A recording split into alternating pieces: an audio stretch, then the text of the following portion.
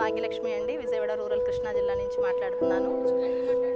ఈరోజు సీఎం గారు మాకు వేతనాలు 3000 రూపాయల సెర్ప్ నుంచి 2000 రూపాయలు గ్రామ సంఘం నుంచి ఇస్తానని చెప్పేసి అధికారికంగా ప్రకటన చేశారు. ఇందుకు మేమందరం చాలా సంతోషిస్తున్నాము.